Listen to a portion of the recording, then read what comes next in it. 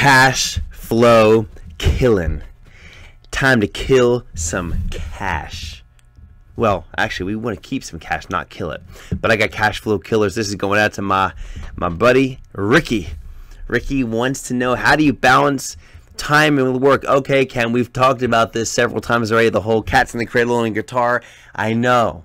We've talked about family life balance. But I looked at Ricky's question from a different angle, and the fact that I just literally published a course module with this exact topic, and the timing is perfect. So Ricky, I got some good stuff for you right now.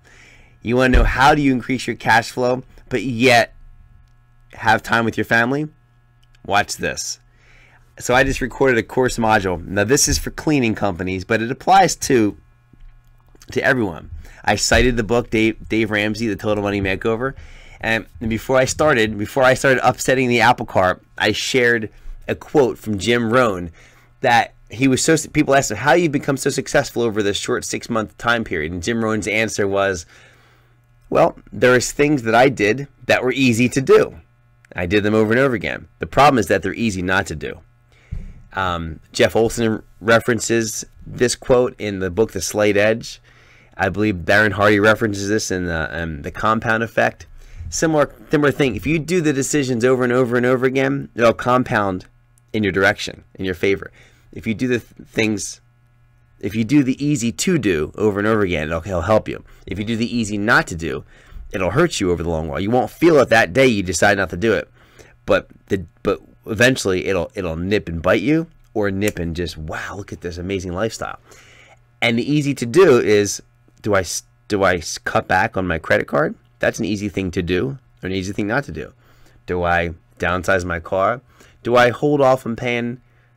Do I hold off on that kitchen remodel? Gosh, I identified 16 cash killers, and I don't have time to rehash all 16 of them right now. I'll just say, go to the book Total Money Makeover, and I promise you, you can make a list out of that book of probably 16 things like me. If you do want to know what all 16 are, contact me outside of here. I'll see if I can help you out.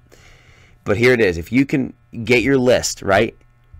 It's overwhelming. Like, oh my gosh, how do I make all these changes? Use the 80-20 rule. 20% of these items will win you back 80% of your cash flow. And what if you just found 4 or 5 items? What if you downsize your car? What if you switch your insurances and drop your coverages a little bit? I'm just picking random things off. What if you stopped eating out and getting Starbucks every day? What if you budgeted and disciplined, and you didn't lose money to overdraft NSF fees?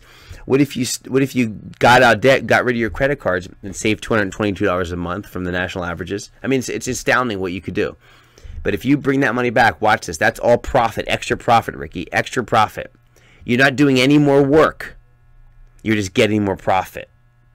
And what if you created, on the average in your business right now, $400 a day, just a round number, but you brought back $1,000 a month by applying the 80-20 rule? You brought back $1,000 into your home through profit without doing any more work than you currently are.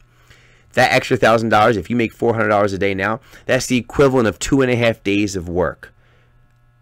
You could literally decide to stay home, to get the $1,000 back, stay home an extra 2.5 days a month, and just devote it to your family. If you do a half a day, that's a half a day per week. That's almost like 3/4 of a day extra per week that you could spend with your family. So when people say, I don't have enough time, here's like the 3rd reason why I think that's a load of BS. Go to Jim Rohn's.